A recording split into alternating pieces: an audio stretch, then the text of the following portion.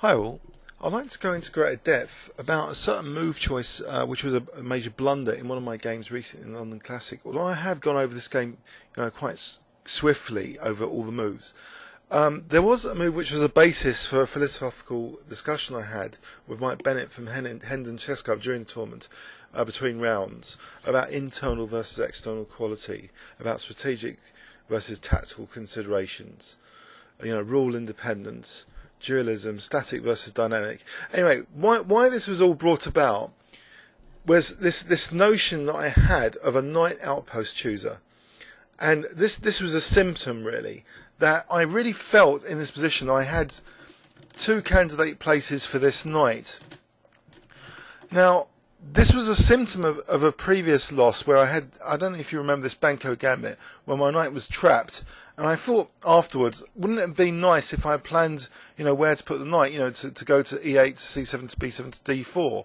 So, from a previous loss, I had sort of tried to deduce a strategic consideration about where to place knights optimally.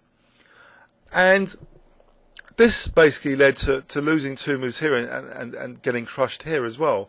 So it's interesting that sometimes you can deduce sort of these conclusions, these rules in inverted commas, and they don't really apply in a particular position. So it's interesting, why is knight e2 to g3 a lot better as an idea to get to e4 instead of just bishop e4 and knight d3? It's because of the specific considerations that actually the bishop on d3 is playing a very useful role in this position of defending c4. So as soon as I moved it, the opponent pounces on c4. He's got two choices, in fact: bishop a6 or knight b6, or even just delay that and just castle later. And he's also restraining my pawn structure on the queen side. But anyway, the philosophy behind this is that this kind of rule you need to look if you are going to have this conceptual knight chooser, where you're going to look at a position abstractly and choose where would a knight look good.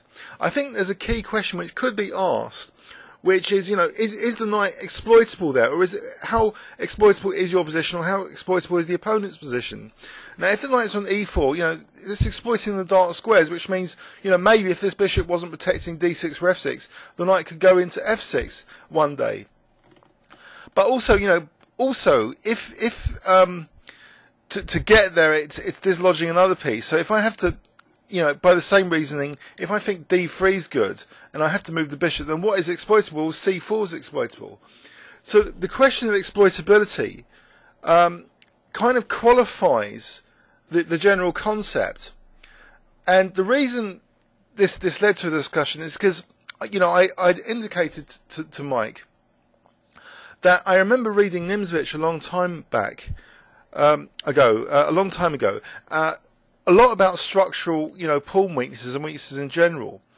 And I told him that basically, I had 3 or 4 losses in a row 2 or 3 years ago after reading, rereading Nimzovich, because I was taking the pawn structure too literally and chasing after weaknesses which weren't really that exploitable.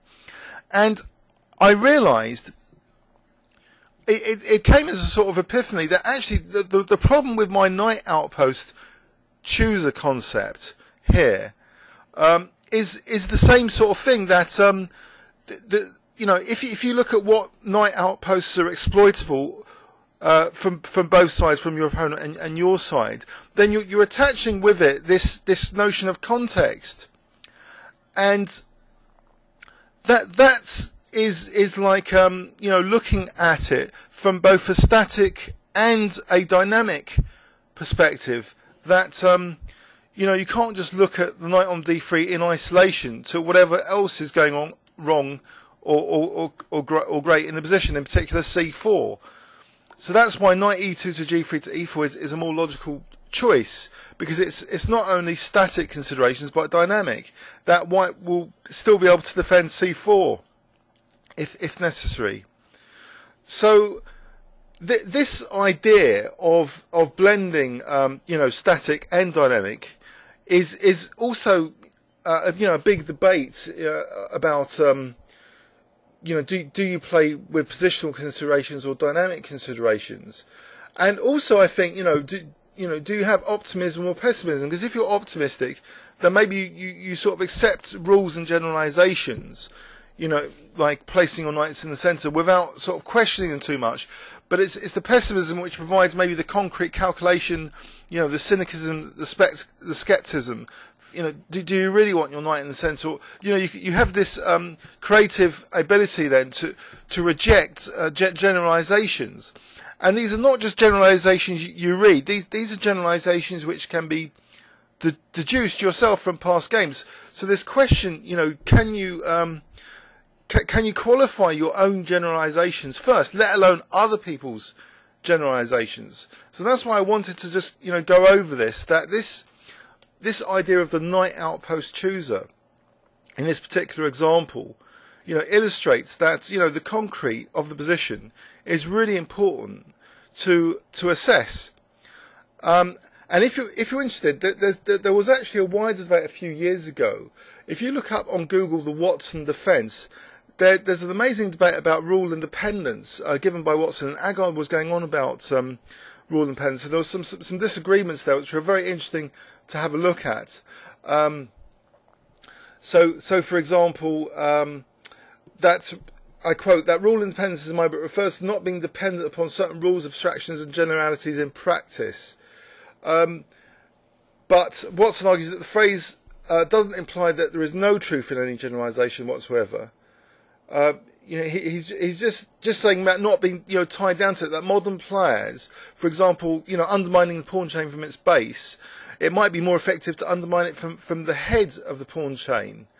In fact, even in this game, that if we look at this game as a generality regarding pawn chains, it was a Watson innovation with knight b3 I was following. Instead of like routinely, protecting the chain, it's actually called breaking the chain. So in fact, the opening of this game was kind of a dynamic idea from Watson, and this modern shift, this ability to question basically general principles, given the specifics of the position.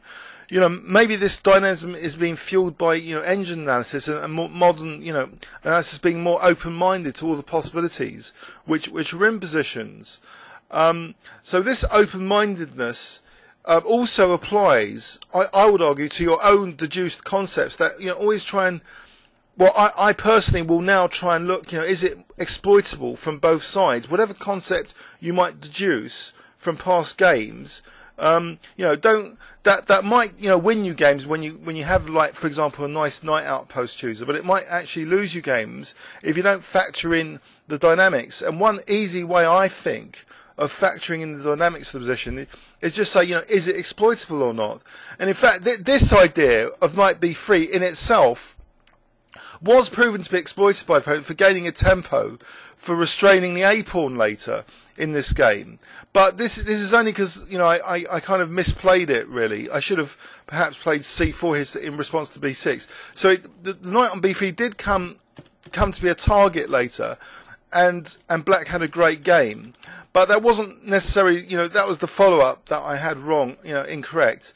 But this general idea that I wanted to convey in this video, that your own generalizations, also need to be qualified. If you come up with this, as I say, this notion of the knight outpost chooser, if you don't then attach questions to it in its application, then you're really gonna lose a lot of games because of concrete considerations. So please leave any comments or questions on YouTube. Thanks very much.